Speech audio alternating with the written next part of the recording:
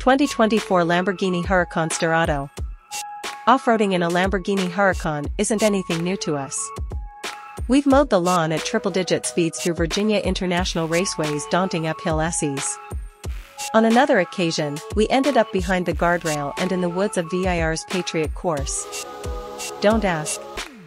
Those excursions occurred involuntarily.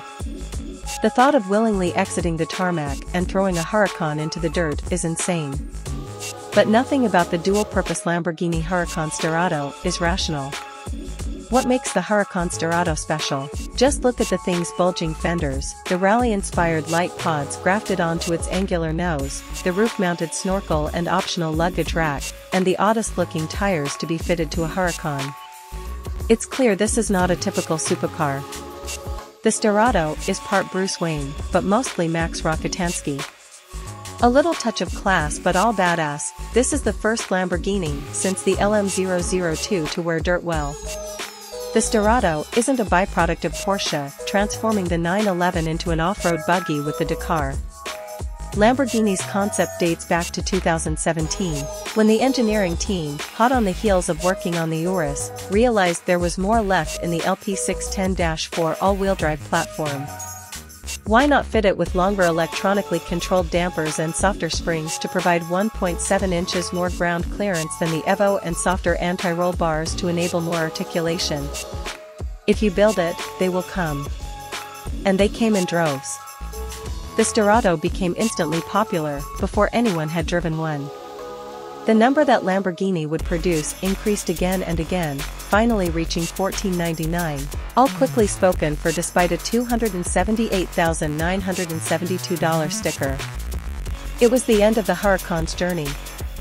As in all Huracans that came before it, the heart and soul of the Sterrato remains the enthralling 5.2-liter V10, which has a furious soundtrack as 10 pistons pump and 40 titanium valves suck and blow air.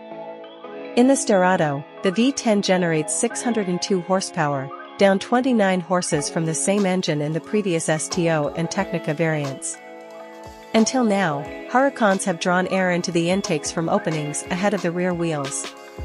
To no surprise, when you're kicking up dust and dirt, low air intakes are a terrible idea.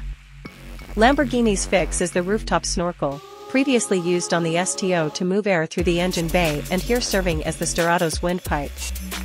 Its flow path is more restrictive, resulting in the reduction of horsepower. Driving the Huracán Sterrato. Sure, the Sterrato has enhanced approach, breakover, and departure angles, but none of that matters much at Chuckwalla Valley Raceway. The off-road wedge obliterates the front straight. Stand on the firm, if a bit sensitive, brake pedal that modulates the standard carbon ceramic brakes, and the Sterrato, fitted with Bridgestone all-terrain tires, more on those later, twerks its way into turn 1.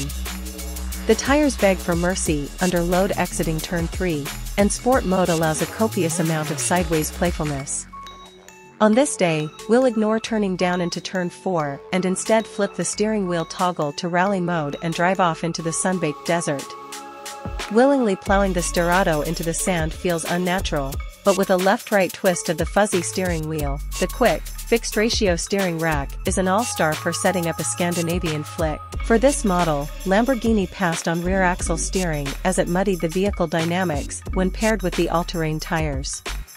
Even without it, the brake-based torque vectoring pivots the machine, the earth succumbs, dirt encompasses the six-figure rally car, and with a pull of the big column-mounted shift paddles, the 7-speed dual-clutch automatic snaps off a gear change. The Haldex all-wheel drive system shuffles torque between axles, and the Sterrato exits, leaving a dust plume reminiscent of the Roadrunner. Never had the thought of piloting a Huracan over lumpy terrain in third gear on an 8,500 RPM redline occurred to us, but the softer dampers and spring rates, paired with longer and squishier internal bump stops, keep the uprights from ejecting from the chassis. Find the right, or maybe the wrong, path through the desert and you'll use all 6.4 inches of ground clearance. Dirt will fly over the hood.